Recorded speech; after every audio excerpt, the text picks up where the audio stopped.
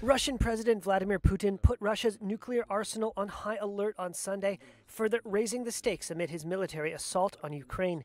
But Ukrainian President Volodymyr Zelensky remained defiant, pledging to remain in the capital, Kyiv. Zelensky said on Sunday he'd agreed to new negotiations without preconditions with Moscow, even though he didn't hold out much hope. I do not really believe in the outcome of this meeting, but let them try, so that later not a single citizen of Ukraine has any doubt that I, as president, tried to stop the war. Ukraine said it continued to hold off Russian forces from capturing Kyiv and Kharkiv, its two largest cities. Footage showed of a Russian armored personnel carrier outside Kharkiv, where locals said at least one Russian soldier had been killed. An unexploded Russian warhead landed in a kindergarten playground.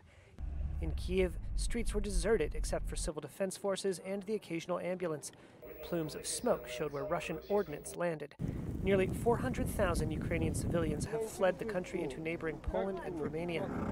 The Russian invasion came after months of denials by Moscow. It planned to attack. Putin has called the attack a, quote, special operation.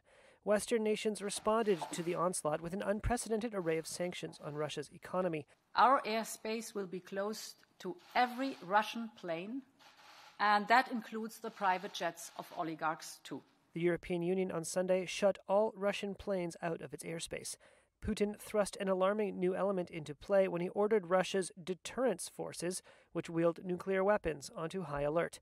A U.S. defense official said Washington was trying to assess what Putin's announcement meant in tangible terms, but that it increased the danger from any miscalculation.